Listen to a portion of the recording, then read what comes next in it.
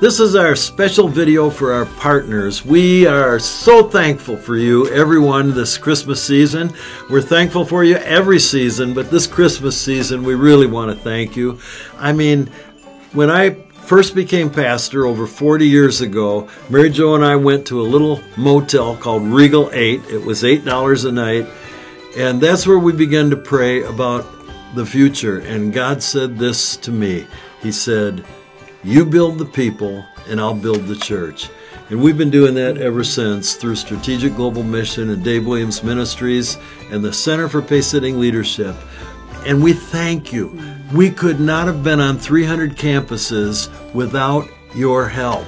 It costs us tens of thousands of dollars to put together that pace-setting leadership course professionally, and we're on a $2 billion platform called Kajabi, and many others are on there with their courses, but we're just blessed that so many people all around the world are getting to take pace-setting leadership and be equipped for the work of the ministry, but it would be not possible without you.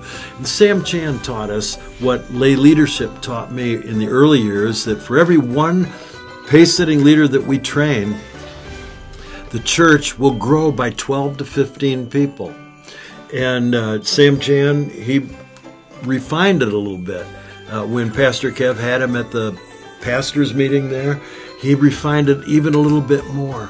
And so we know that for every pace-setting leader we train, there's going to be 12 to 15 people come to Jesus. Now, that's the best evangelism ever. And we're so grateful to you for helping us do what we do here at SGM. Amen. Thank you so much.